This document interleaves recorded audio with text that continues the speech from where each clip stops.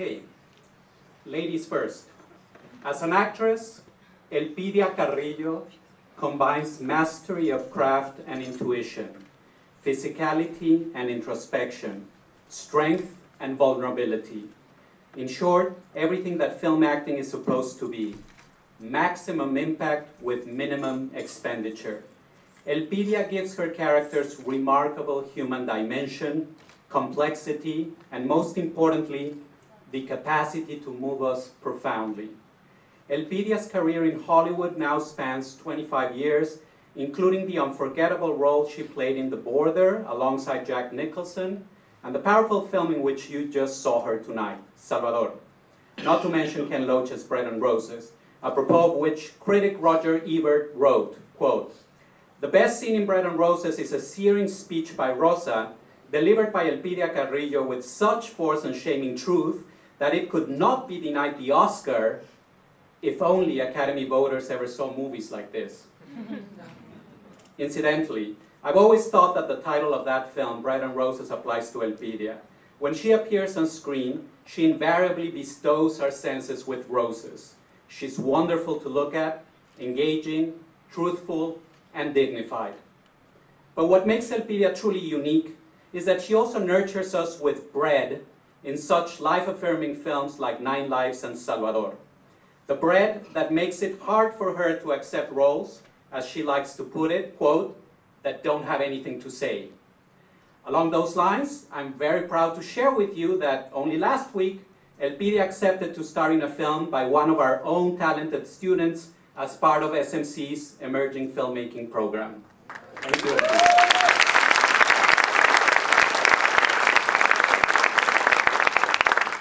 I had the enormous privilege of directing Elpidia in The Other Conquest, where she plays Emperor Moctezuma's daughter, a princess who sacrifices herself in order to save her brother's life.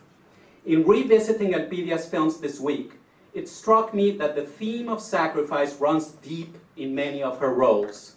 And this is not a coincidence. In many ways, Latino women teach us on a daily basis that sacrifice is not a defeat, but a victory. That sacrifice is ennobled by selflessness. Perhaps that is our other conquest as a culture, the art of giving. And in film, no one gives more than an actor or an actress. We're delighted to have here with us tonight an extraordinary Mexican actress, Elpidia Carrillo.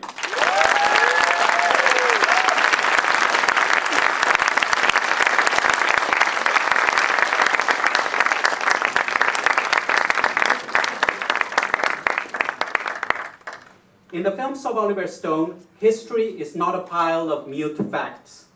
It is not a distant set of recollections gathering dust. It is instead alive and immediate, a sledgehammer that smashes the wall of noise to provide a clearer vision. As stated at the end of JFK, past is prologue. Stone's cast of characters includes a journalist caught in the inferno of 1980's El Salvador, an 18-year-old soldier experiencing the Vietnam War, a young Vietnamese woman surviving the destruction of her homeland, an attorney general determined to ask questions about the murder of John F. Kennedy, Dick Cheney plotting the takeover of the Middle East, and even Fidel Castro, the actual one, reminiscing about revolution and his favorite movie stars. In Oliver Stone's films, history connects through various threads, some directly, others like shadows chasing one another. Two shadows which haunt his work and our own times are the Vietnam War and US involvement in Latin America. Like very few, if any, of our most relevant directors, Stone's eyes and ears are open to the history still being made in Latin America, or what Henry Kissinger notoriously termed, quote, our backyard. As a Mexican filmmaker who went through a 7-year struggle to bring an interpretation of the Spanish conquest to the screen, I can attest that Stone's efforts to bring Latin America into focus are no easy feat, and they are an inspiration and a guiding light to us all. In 1986, Stone's first 2 major works as a director dealt with different geopolitical conflicts that still harmonized in their exploration of the victims and participants of war. Salvador chronicled a journalist's harrowing experiences in war-torn Central America in the 1980s, while Platoon brought Stone's own time in Vietnam to the screen with the fierce evocation of memory. Both films challenge the prevailing trends in popular filmmaking, where movies like Top Gun and Rambo, or for that matter, Act of Valor and 300 nowadays, offer audiences Nietzschean supermen fighting evil foreigners in the name of blood and land cults. While Hollywood seemed determined to exorcise the ghost of Vietnam, Platoon and Salvador refused to let it go away, especially with Reagan's quest to conduct his own exorcism in Central America. Remember that this was the decade when Reagan justified funding the Contras because Nicaragua's own WMDs, the Sandinistas, might soon invade Texas, and that's a quote. For the next decade, Vietnam and Latin America would have a lingering presence in Oliver Stone's films, bridging a drive to tell the truth about a conflict in faraway Southeast Asia, with a profound interest in understanding events close to home, across our southern border. Both themes have literally connected to each other in his work.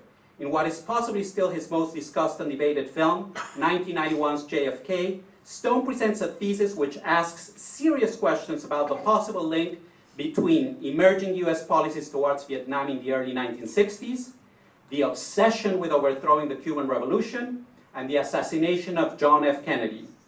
Cuba, Vietnam, and US covert operations in Latin America also haunt the character of Richard Nixon, played by Anthony Hopkins, in Stone's epic 1995 drama Nixon, a film which in its exploration of power and certain imperial tendencies has proven to be timeless in this post-Bush-Cheney era. Today, Stone has come full circle to Latin America and the importance of being aware of our history. It is crucial for US citizens, and by the way, I just became one a couple of months ago,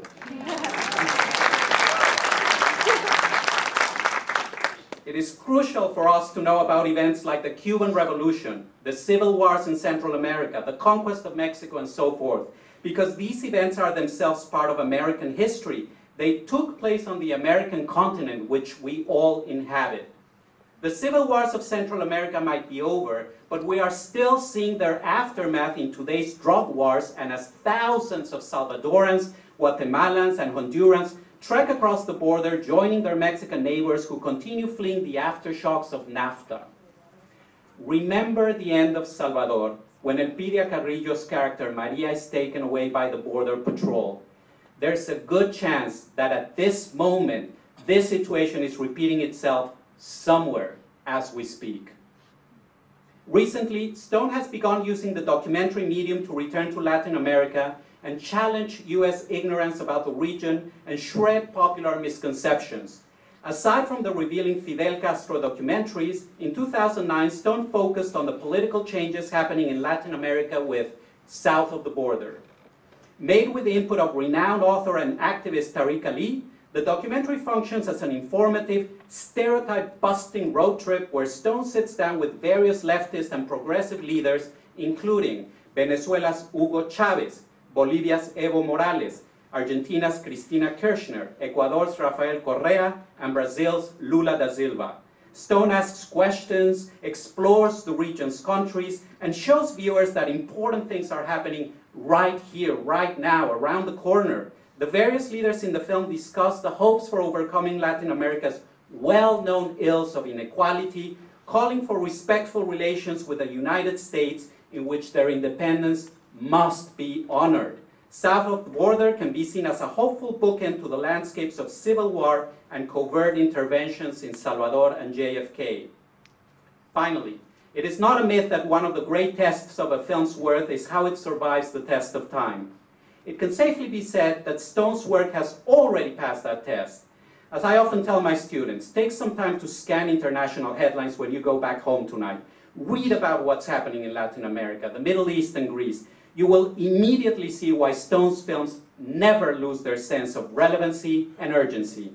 Few directors have applied their resources, skills, and creative genius to caring so much about discussing the present through our immediate past, to striving to come to terms with societies so close to us geographically, yet so far away in understanding.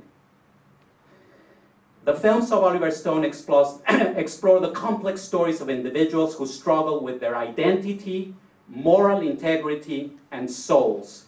And in doing so, They help us get closer to the Socratic ideal of know thyself. Audiences worldwide will continue to benefit from the inexhaustible legacy of this unique filmmaker for decades to come. It is our honor at Santa Monica College to welcome to our campus Mr. Oliver Stone.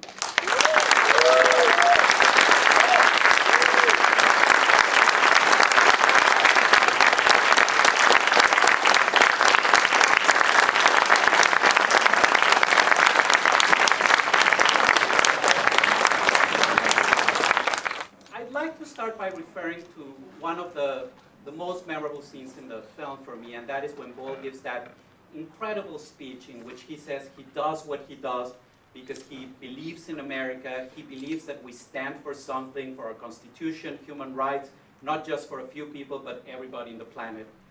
I've been showing this film for many years in my class, and every time that scene plays, I get chills, and frankly, I wish I never stopped getting those chills because that would mean that I've become a cynic. And especially now it's meaningful for me because my wife and I are raising our kids in this country, and I think that's the idealism that we believed in when we came here. I think that scene is crucial for us to understand Richard Ball's character, but I'm also wondering if it was one of the motivations why you made this film. I think it's a very, very, very important what Ball says there. Can you please talk about that? You're an idealist, Salvador. Amazing. Thank you for the introduction, by the way. It's very elegant. That scene it brings to mind, I remember writing that scene out of self-righteous passion and anger, because I had seen the situation down there. I'd gone down there with Richard Boyle, and I had been reawakened. I said I was about 35, 36 years old, and Boyle took me on a trip to Central America where I saw a repeat of what I had seen in Vietnam some 13 years before. And I was shocked because I really had the attitude that Vietnam had put us in another place and that we'd moved on. And I thought that was behind us. So when I got there to Central America, I saw American soldiers everywhere, in uniform and not in uniform, a lot of covert operation. But in Honduras especially, the uniforms were pouring in because there was a lot of military presence building up for and there was this move towards invading, there was at that time this very strong move towards invading Nicaragua with American troops beside the Contras. So that was building in force. And it was actually Oliver North and all that scandal that knocked the momentum, knocked the wind out of that movement. Anyway, I reawakened a conscience that had been buried in America, in the Watergate and Carter and all the hopes of Carter, you know. So I didn't see what I saw there. I saw Vietnam again, redux. So coming to write the screenplay, it was a very difficult process because it was not financeable. It was considered anti-American, you know. Latin American subject matter is always difficult for North Americans to absorb, so it was resisted everywhere. But that speech was my desire to say, I really felt like this would be my last film, I swear to God. I said, I will never work after this movie because if I don't say this, I'm a dramatist, I've done screenplays, and I knew that you don't write speeches like that. You know, you're not supposed to. It's not good dramaturgy. You get flunked out of college if you do that. In a screenplay, the teacher puts an X through that, and they say, don't do it. But I love Paddy Chayefsky. I love that kind of crusading madness of his. So I said, I'm going to do it because I'll never work again. I'm just going to, and the producer wanted me to cut it. There was a lot of issues. The film survived a 2.5-hour cut. It was brutal. We had bad ratings. We had almost like at that time, I think it was an X or whatever it was called, you know, the poorest rating. We had to fight our way to get the film released. I never cut that scene. Never. And Jimmy Woods put his heart into it. And I guess, you know, still, I mean, it's a bit of a straw man scene because the two Americans basically protest and interrupt, but they never get to speak in their version of events. But so what, you know? At least we got Woods to say what's important to believe. It's a principle. Yes. It's hot in here, isn't it? It is a little bit hot, yes. All that wine you gave me at dinner. Elpidia, you hadn't seen the film in a long time, I believe, and I'm really curious. How did it strike you tonight? And you know, it was 25 years ago, and I've read in many places that that Oliver conceived this film as a 2-hour, 45-minute film. So one of the things I'm wondering is if you know, was the character of Maria diminished in any way? Did Maria suffer from that? The Maria you saw on the screen today, was it the same one that you read about the first time you laid eyes on the screenplay? It has been many years ago. Yes. It has been many years ago, as you can see, of course. No? I mean, my goodness, like I was. You look better than ever. Oh my God. It was really. I cry when I cry. I cry, you know, seeing myself. They're so beautiful. You know, honestly, at that age in my life, in those years in my life, I didn't know so much about what was going on in El Salvador. I didn't know as much as I can see now watching the movie. When I met Oliver, it was, for me, what I remember now is that I see this guy that comes in very passionate and talks to me about that he understands and he believes what Castro is about, what Che Guevara is about, and he understands that he has been in Nicaragua, he has been in El Salvador, he was been in those places. And I just see another, in my eyes, in those years, you know, at my age, I just see another Fidel Castro, I see another Che Guevara, I see somebody really powerful, and I see somebody that it doesn't represent quite completely, you know, who I am and what Latin people are, but the way he talked to me, I wanted to do the movie. I didn't speak much English then, and I think that I didn't understand what was written completely until I watched the movie. And I just trusted him, and I totally, absolutely, completely believed in him. And I think that from then on, watching his movies and everything that he has done, it totally made me understand that I would make the right choice. And I have been very lucky, actually, to be part of special movies like this and work with, you know, amazing people like Oliver. And seeing this movie again, there's some things that, yeah, I mean, I think that in those years I did complain a little bit, like, oh, why can she talk? Why can she fight? Why can she do these things, you know? And he was like, you hold the baby, you have a baby, you're a mother, you hold the baby, and hold the baby good, okay? And he had this amazing, his first, remember you had your first son, your first baby, and he was this amazing, most beautiful little boy. And so Elizabeth, your wife, then he was like, she was like, she needs to practice and she needs to know how to hold a baby and be a mother. And I was actually very angry at that, because I was like, I am a Latin woman, and I took care of all my nephews and all my nieces and my younger brothers and sisters. I know how to hold a baby, you know. But I can see now that I was very young, and I wasn't very experienced. But I think that it's a very powerful character. I think even though she doesn't speak much, I think it really represents this pureness, you know, just like la madre latina, la madre tierra, la madre patria. That's what it means to me when I see it, and I'm happy and I'm very proud that I did that movie. And thank you. Well, there was a double story going on, because Richard Boyle, who lived these experiences, had his own Maria just a few years, 2 years before, and he had, of course, an affair with her, and she had children, and it got involved, it got messy with the authorities because her children, I forgot the exact story, but as we said, he ended up falling, he said he fell in love with her, of course, and he brought her television and all that, he brought her back. But meanwhile, he had his eye on Elpidia, who was actually a young Indian girl who didn't speak much English from Michoacan, as I remember. Michoacan. Yeah. And he was, he wanted to get in her pants the whole movie. So she's like telling Jimmy, "What's Richard, Richard, Richard?" And there's Richard right behind saying, "It's me, it's me." He's like, and of course Woods hated Boyle. And it was an endless fight going on. But you remember Richard had eyes for you. Oh, yes. But you see, at that point, I thought that this guy was like, oh no, because he would come to me behind Oliver, he was like, no, Maria was a fighter, okay? You say this and you say that. No, she needs more. She needs another close-up. Like, I mean, I was very innocent, so I thought like, okay, this guy wanted me to be a revolutionary. No? They understand that it was a totally different thing. You know? I'm sorry, I didn't know. I wanted to ask you about your standpoint concerning U.S. involvement in foreign affairs, Latin America specifically. I think many of us watched the film, and it's clear that we were betting on the wrong guys.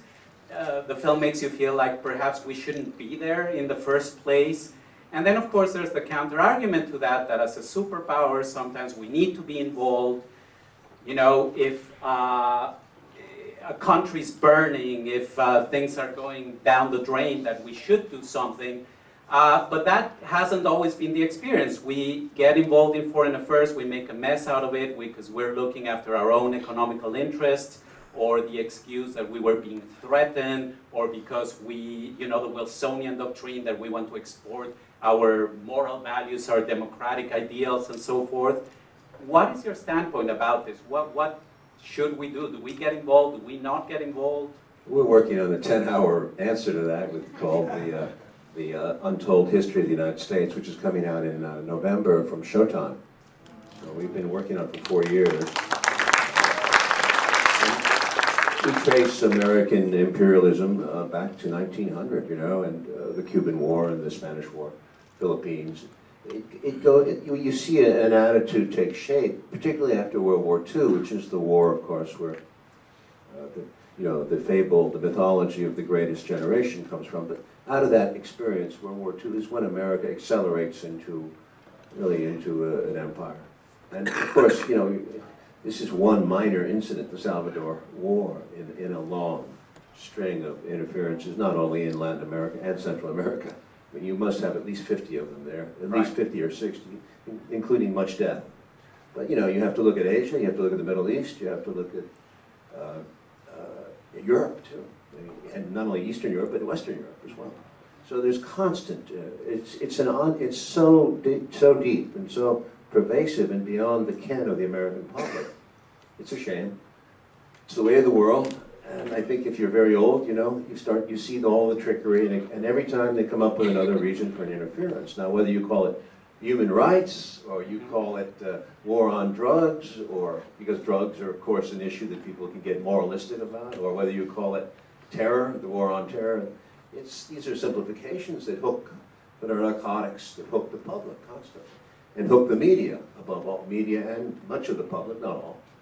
And we go into these good causes, so to speak, like Wilson did, or bad causes, but it's never turns out too good. I would say the record is 99% failure, whether it's Afghanistan most recently, or I don't see anything good from it. I have first-hand experience of it, of course, in Vietnam, which was a debacle. A real debacle. I mean, 3 million Vietnamese went down, maybe 3.5, maybe more. 3.5 million Vietnamese. So we have never apologized for anything, except the Guatemala genocide. I think Clinton was the only one who ever said anything about it, and he was roundly criticized and ignored in this country for that. He said that at the UN. It's a horrible record, and I think when history will be written in the future, the Obama speech, Nobel speech, will be seen as a travesty of what we are as a country.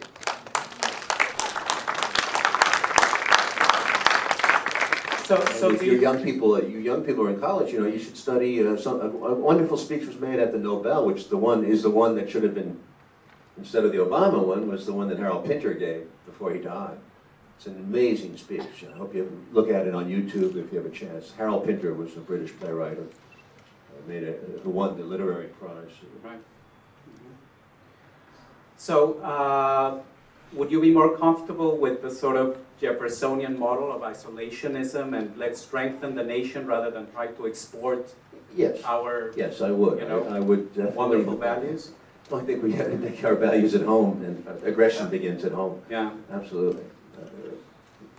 Do you think we might be going there right now with, you know, what's happening in Latin America, which you explored in south of the border, it seems so significant and we're hardly aware of it. We have all these new leaders, progressive, liberal, open-minded, who are taking a stand saying, you know, enough is enough. We're going to be sovereign nations now. We're going to be independent.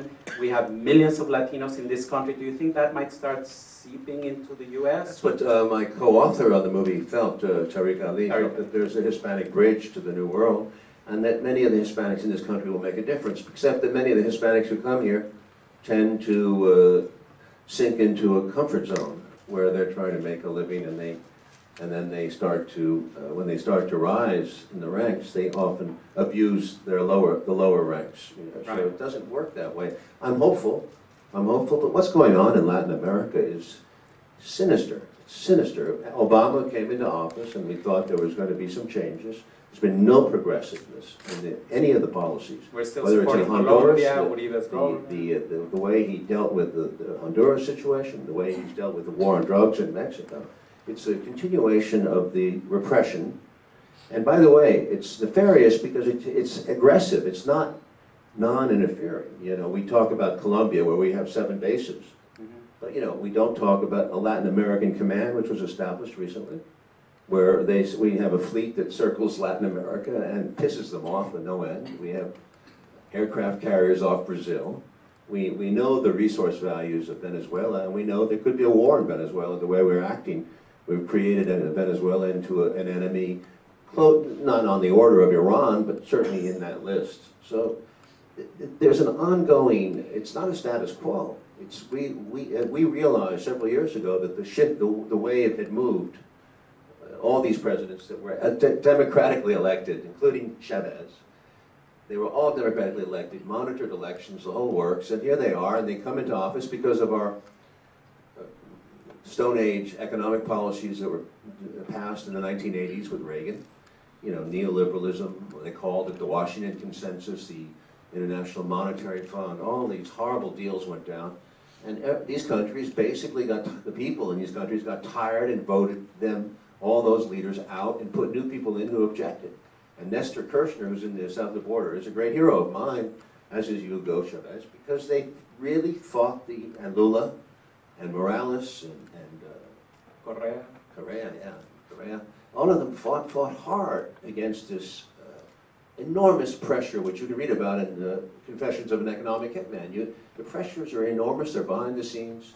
It's money, money, money. Kirchner bankrupted and declared bankruptcy, basically, and did not pay back the debt, which is an interesting proposition. You should study it if you have a chance.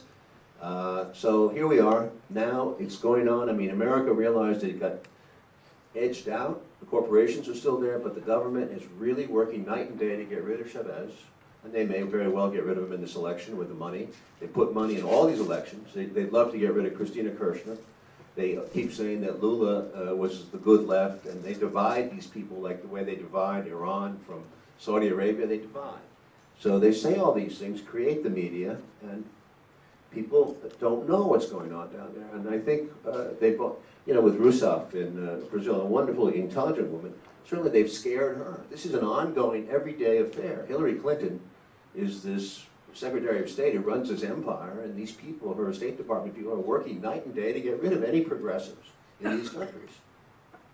Thank you. It's not a sit-back situation where No. somebody has to declare his animosity to the United States. It's an ongoing secret war.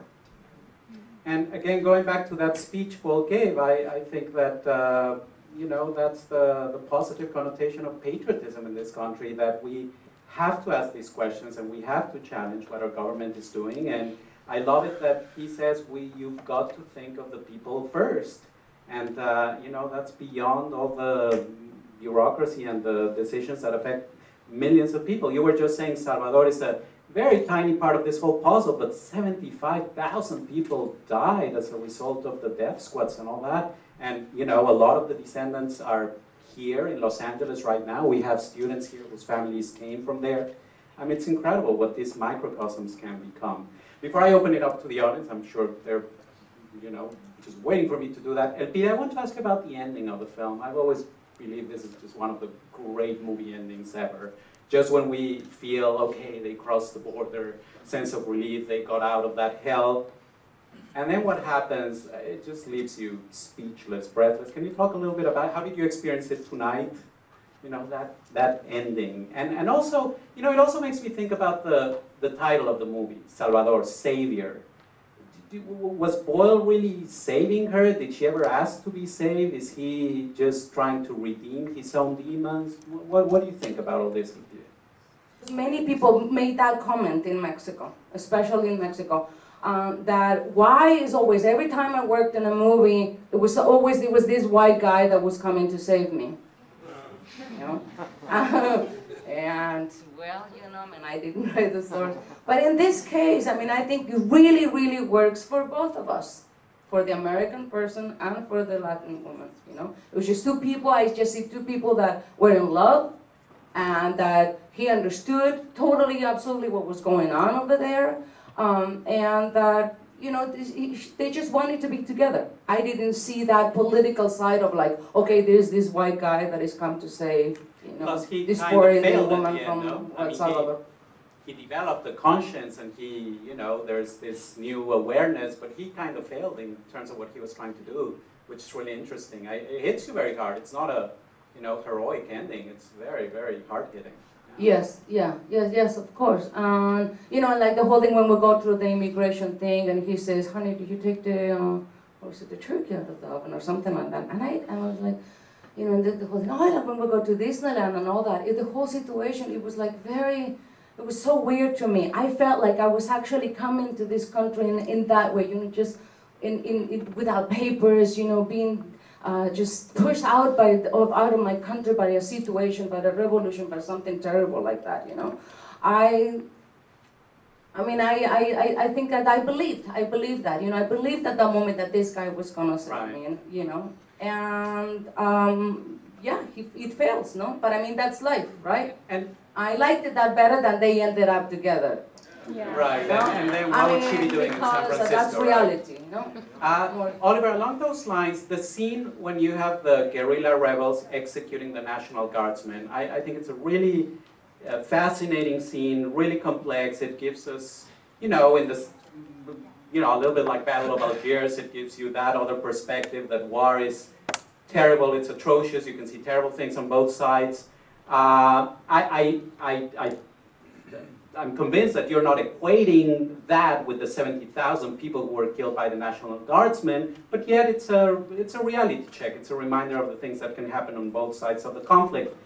It also made me think of a really interesting scene you have in Heaven and Earth, where you have the Viet Cong executing the villagers, and even stylistically it's kind of similar. They go and they shoot them behind the head, and then they come to the protagonist's mother and they don't kill her. So, you know, I feel there's a certain symmetry in those two scenes. How do you feel about them nowadays? Were they hard to make? It's a very contentious question. Yeah. Quickly, though, I'd like to refer to the border thing, that it's a real ongoing situation. The United States, at that time, was not give asylum to refugees from Salvador. It was a huge issue. And they were turning them back at the border and sending them back if they're arrested in New York or New Jersey or wherever. And they were sending them back to very difficult fates. So these people who really tried to get out of their death squad situation were and then recently in the news, doing the opposite with Nicaragua, right? Sent back by the U.S. So it is, and that's why we did that scene. Maria, the real Maria, never came to this country, but Boyle, we decided to go that way to show this horrible situation. And you know, you cannot compare what the Arena Party did and the death squads did and the unofficial death squads, whatever they were, did the Army, call it the U.S. trained Army. These guys, the officers, and many of the men were trained at the School of the Americas in Panama and in Georgia too. These guys were serious killers. These guys went to Vietnam. They studied the techniques we used, the CIA, in Vietnam. Jose Medrano was one of the first to start the death squads. He's mentioned in the movie. And I remember he was in Vietnam, and he came, and it was like, you know, before Condor, the famous Condor group in Chile, there was this American involvement. They brought their officers over from Central America, and they taught them in Vietnam how to kill, how to root out insurgents, people who thought of the left, reformers, labor union leaders, teachers, people who were dangerous to the system, who wanted to reform the system. They were trained to root them out and kill them. So this is a dirty story, and it's just the tip of the iceberg. Recently in the news, just recently, the Salvador is still going on. The gangs descended on El Salvador because there was no stable central government. The United States had completely destabilized the leftist movement with this kind of Michael Murphy character. He was a good-hearted ambassador. Yeah, the good-hearted liberal, but he fucks up the situation by, of course, in the end, supporting the military in that situation, which is a true story. At Santa Ana, there was a key battle which Boyle feels could have turned the war. So anyway, the U.S. does always come down on the side of the dictator or the military in every country. Liberation theology was happening all over Latin America, and these priests really made a huge difference in Latin America, and that's why we showed some of them in the movie. But they were the ones who were really speaking out against this cruelty, this barbarism, and they suffered greatly, and they were a target of all these despots. Were the priests for leading the fight for reform. And that's how it started. Romero was killed, the nuns were killed. It was a bloodbath down there. If you didn't want to be a reformer in Salvador and anywhere in Central America in 1979, 1980. And often they were tortured. So to equate the two bothers me. And that's what people do. Of course, that's the argument. If you make a movie like this, oh yeah, well you don't show the horrors of what the communists do or what the left does. And there are always horrors, but I find, in my experience, that it doesn't balance out, that the horrors don't equate. What the Viet Cong may have done, and they did bad things, is nothing compared to what the South Vietnamese government troops did, as well as the American troops and the CIA and the Green Berets. There's no equation, and I've studied this situation all around the world. It just doesn't work out. But they always use that argument. If there's one errant activity or a few things happen on the bad on the left. So that's why I got suckered into putting that scene in to try to get distribution, because I didn't have distribution, and I wasn't exactly, you know, I wasn't a known filmmaker. I had a screenplay credits, but they were, you know, it's very hard to get a movie out. So they said, why isn't it more balanced? That was a criticism we got in a lot of the reviews. Right. Why didn't he make it more balanced? He's a caustic avarice type, you know. Balance is always where they trip you. They try to trip you up. He doesn't show both sides. Go to south of the border. He doesn't show the bad side of Chavez. Well, everyone has a bad side, but I didn't see it. And I don't think anyone knows the good side. So here I am trying to say, hey, at least listen to the man, and him, Castro too. Put a camera in his face. He saw Looking for Fidel, and he said to me, I'm stunned. Say what you were going to say about Castro. That was great. Well, I find it stunning that people give these very harsh opinions about the movie, and you realize they haven't seen the movie. You were so tough on Castro, on the second movie especially, Looking for Fidel. The atmosphere feels so tense. You ask him questions, and he's just aware of the camera there. And I mean, you were sort of relentless with him, and then what you read on the paper is that, oh, he gave him a free ride, and he's just, you know, letting him get away with murder. Well, they didn't see the movie, obviously. So it's one thing that, you know, I think that's why colleges, universities are so important. We have our students captive for 4 hours. So we show them these films, we can talk about it, we can discuss them. It's great. I mean, I think that's the beauty of teaching, you know. Let me open it up to the public now. Nakon, please. My question is related to Salvador. My favorite line was when he said, in order to get to the truth, you have to get close. And sometimes getting close, you might die. I guess, how do you get the truth without dying or like sacrificing your family? You know what I mean? Like, I want to figure that out too. I think we all have that issue. You know, it depends. I mean, where you are, your proximity to danger, you have to have a head for danger. I mean, there are a lot of journalists who are killed every year, as you know, pursuing the story. You can only measure the detail. It's measurable in the extreme details. It's not. You have to know when to get into the car that goes to that appointment, or whether you're going to make it to the other side. But get close. Obviously, that's the only way to feel it, smell it, and you know. you have to run the risk. That's why journalism could be, investigative journalism could be it's a very valuable tool, but it's not money making, and it's not easy to get your story out with the editor class and the owner class owning the media the way they do in this country.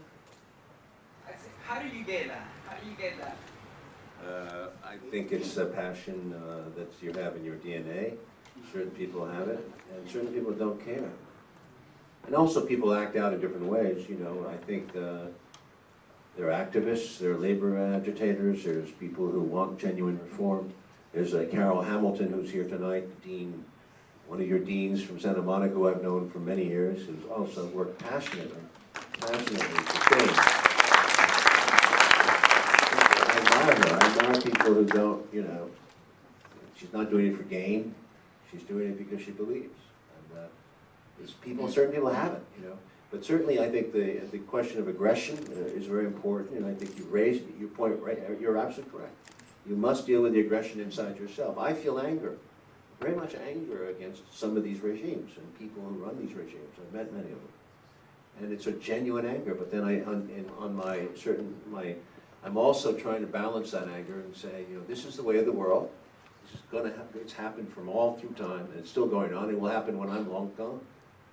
And we have to deal with that aggression, that anger in us, that hatred for these people, because they're not going to change necessarily because you're angry with them. The only way is to communicate. But the interesting thing in Salvador, by the way, you know what's happening in Salvador right now. They had a leftist leader from the FMLN, that group that you saw, the rebel group, made it to power.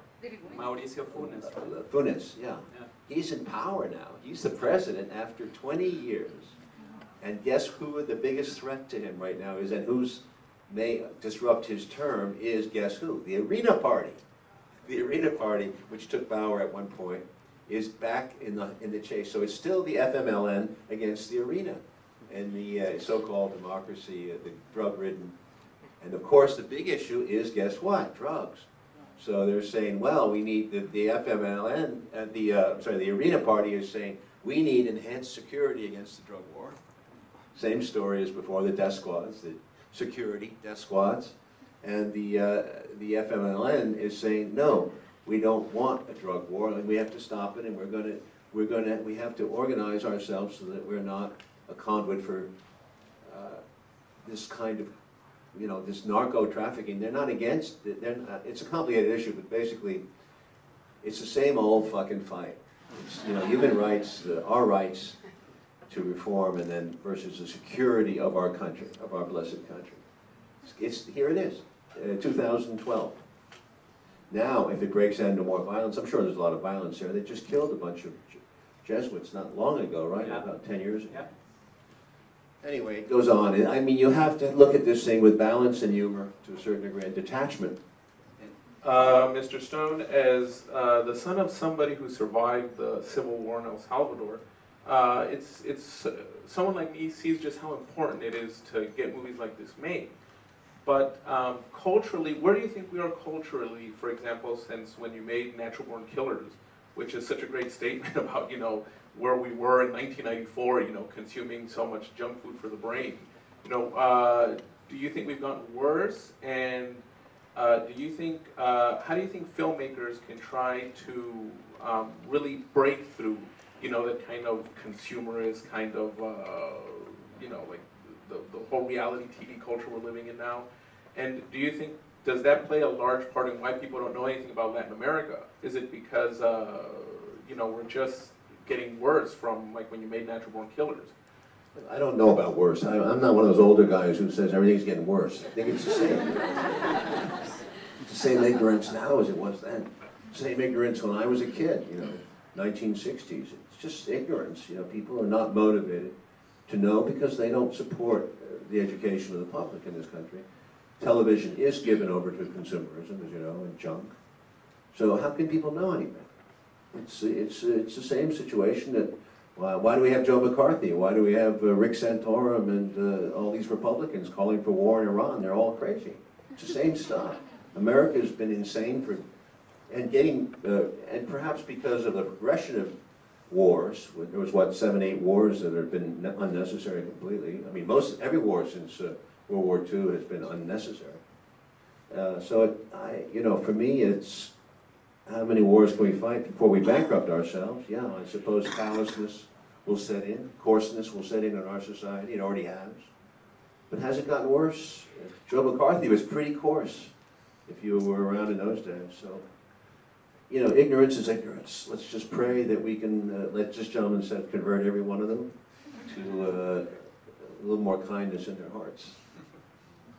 I could not conceive of two Anglo folks going around with liquor in their hands and bottles almost like throughout the Come whole on, thing. that's not true. Now, we had a problem in Mexico. The Mexicans censored the movie. They were on us every day. You cannot make litter in the streets. Well, I was in these towns in Salvador, and it was the dirtiest pig slop everywhere. And it's okay. That's the way it was. It didn't bother me. But when we put the pig slop in the town in Mexico, the censor would go around the set and say, you got to get rid of that. That doesn't look good for Latin America. That's bullshit. On that note, The censor was very tough in Mexico. We had censorship, major censorship problems at that time. With sex, too. They didn't want her naked anywhere. okay. Well, The gentleman in the back, he's got his... One more question. And, okay. Thank you very much for being a Predator, one of my like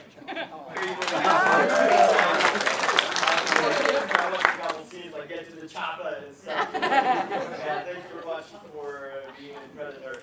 And my question is really simple. What was the most challenging thing when you started your career? I'd like to ask both of you guys. Thank you very much. Ladies first. Okay, the most challenging thing was to be naked. There you go. That's it. That's the one. That's yours. when you start your career, the hardest thing is to get anybody to believe in you, to get trust. I think you have to work at it. Money also, but money comes from trust. You have to build the trust, and you have to build your own worth, your sense of confidence, and your sense of self-worth. Thank you very much. Thank you, Elpidia. Thank you,